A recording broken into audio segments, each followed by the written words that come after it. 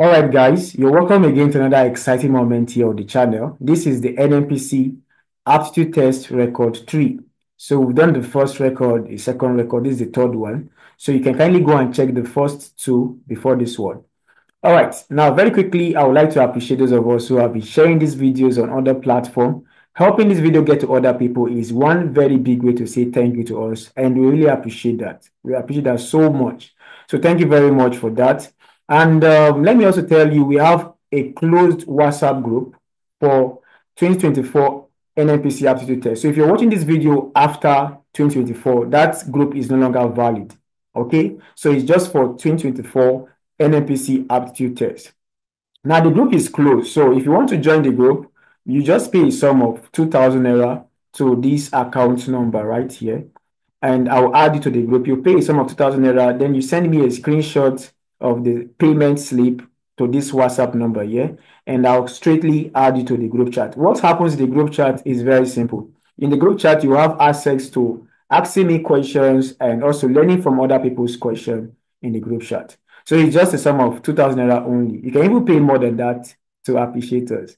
All right, so thank you very much. Without further ado, let us go right into this video as quick as possible. All right, now this is question 1. Most of the problems you're going to see in the Nnpc aptitude test, most of them are word problems. So you need to get used to solving word problems. They are really somehow complicating kind of problems, but we'll try as much as we can to make it as easy as possible. And with this knowledge, you can solve many other examples in this form. So now let's start with question 1.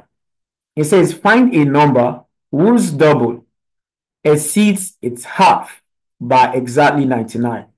I don't know the number they want me to find, so I'll say let the number be y. All right, so I said let the number be y.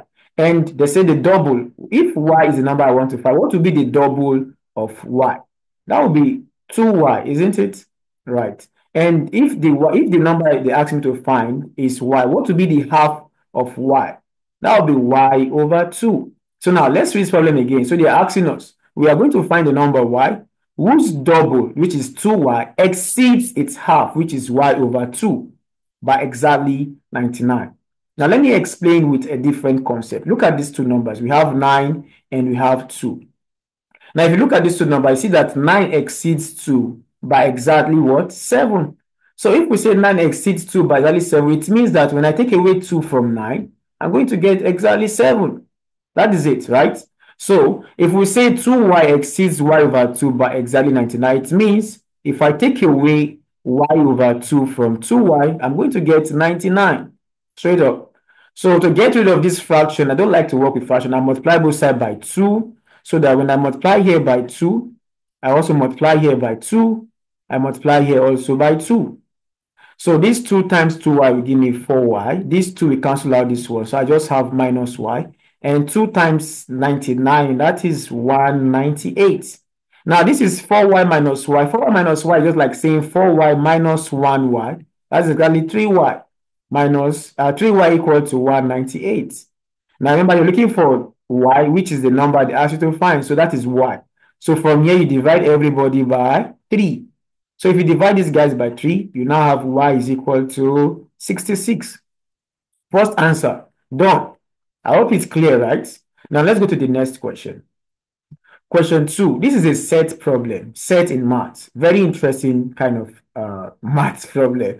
All right, let's get started. Now it says P is a set. It contains the element A, E, I, O, U. So let me write it down. P has the element A, E, I, O, U. And Q is a set that has the elements A, E, I, and U. Now they ask us to find P union Q. You know what is union? Union means to combine the elements of the two sets together. That is union. Union means the combination. Just join them together. Now, if you're joining them together, you can see that element P has the element A, and Q has element A. So you don't have to write A and A. No, that is wrong.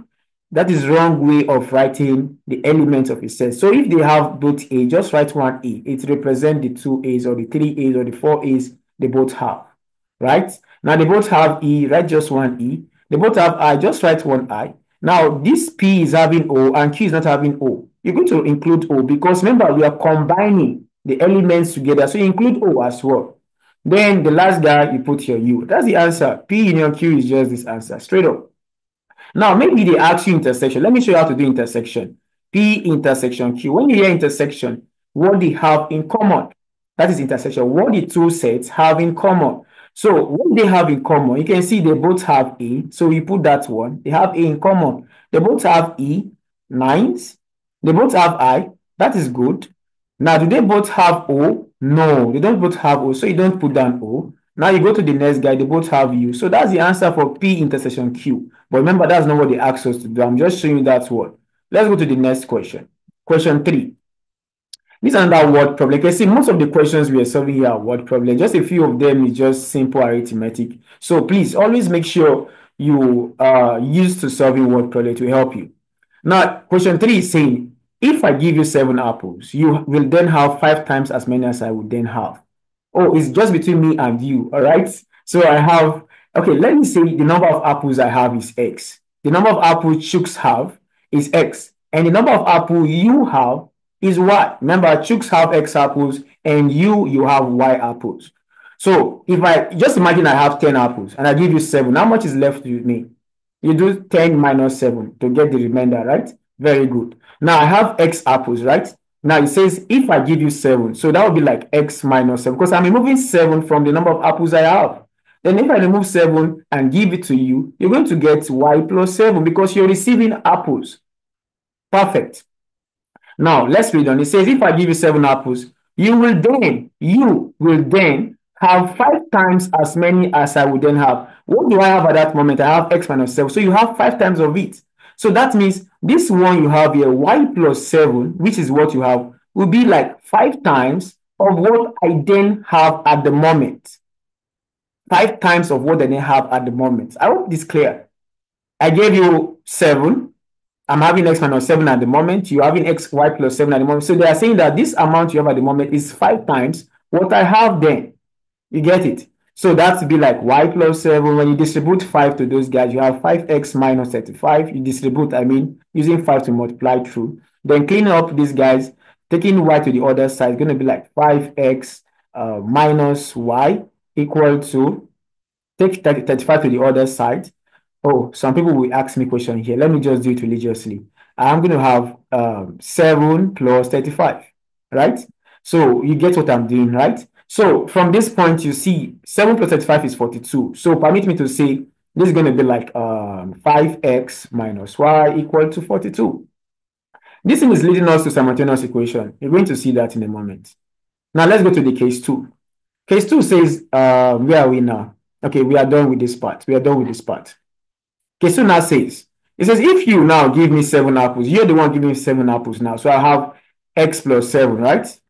And you will have y minus 7, of course, because you're giving me 7 apples. So if you give me 7 apples, I have that guy, and you have that one. Then the result is, we will then both have the same number of apples. So when you give me 7, at that moment, we both have the same number of apples. That means what I have at the moment will be equal to what you have at the moment. So that would be like x plus 7 equal to y minus 7. Clean up these guys. You have x minus y equal to minus 7, and that's going to be like x minus y equal to minus 14. We've got another equation too. And let's find x. Now, if I find x, that is what I have. That's the number of apples I have, remember? And if I find y, that's the number of apples you have. So let's find one of them. So if you look at this equation, y here is having one quantity, y here is having one quantity. So I can easily eliminate y by just a simple subtraction. Like I'm saying minus y minus y. That would be like minus y plus y. That is 0.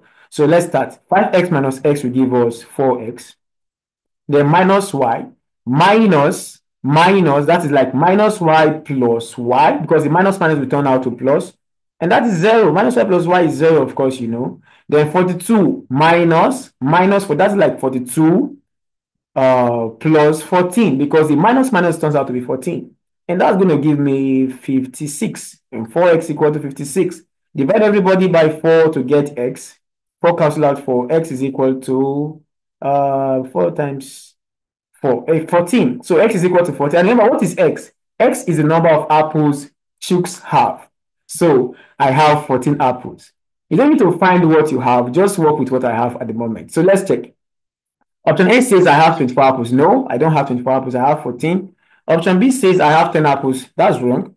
C, 18. That's wrong. Option C say good. I have 14 apples. So you don't have to check for why. You see, this one too is wrong. So that way the answer is D. So that's one way to solve this problem. They don't want to stress you so much. So one answer could suffice for the other ones. Let's jump to the next question. I don't want this video to take us so much time. Now, this one is very interesting. This is question 4. If it takes Sheyi 20 minutes to boil an egg in 1.5 liters of water, how long will it take Ola, who is 2 years older than Sheyi, to boil 4 eggs in 1.5 liter? Even though Ola is older than Sheyi, it doesn't matter. It will still take the same amount of time to boil. Even though it's 5 eggs, 6, as far as the eggs will enter the container, it will be 20 minutes. So that one is fine. Question 5. How many 2-cent stamps are there in a dozen? Dozen means 12.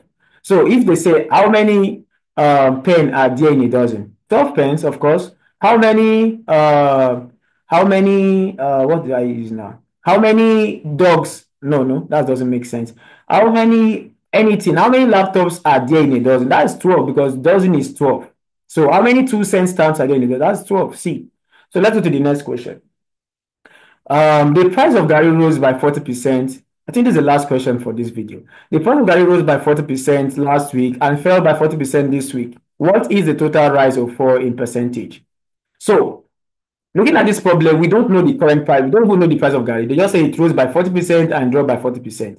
It's your choice to give the price. Give Gary a price. So, I would like to say, let the price of Gary be 1,000 naira. You ask me, why do I use 1,000 naira? Because it's easy to calculate the percentage of 1,000. You can even use 100. You can use 10,000. You can use 10. Those numbers are easy to calculate their percentage. That's just the idea.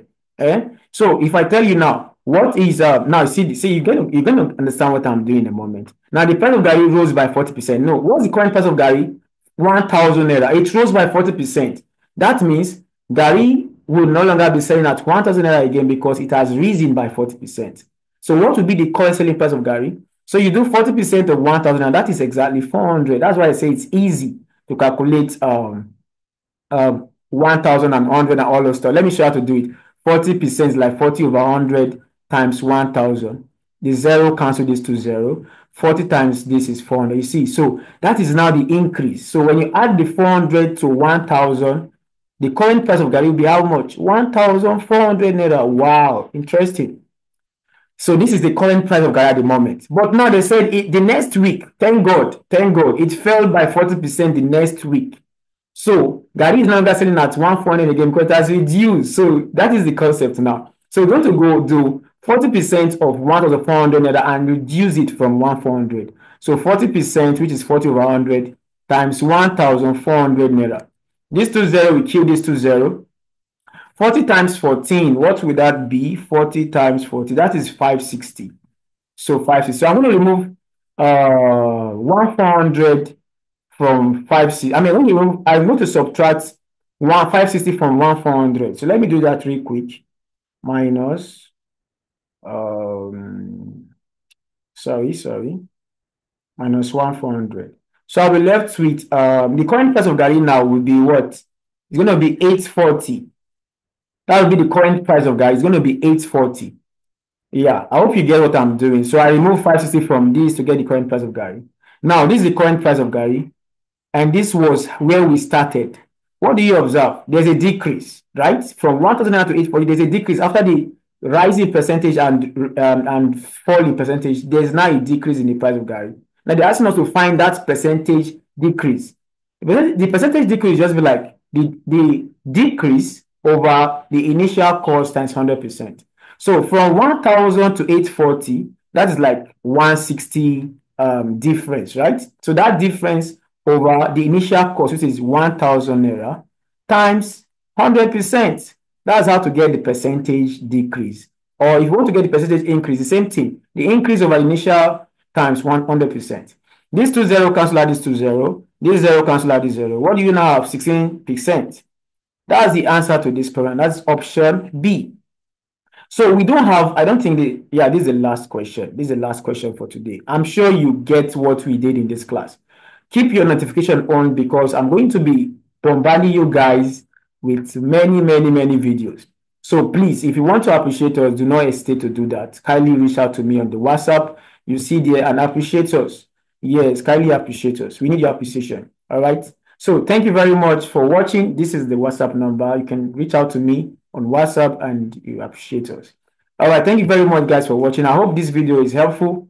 I'll see you in the next class by God's grace. All the best I wish you and bye for now.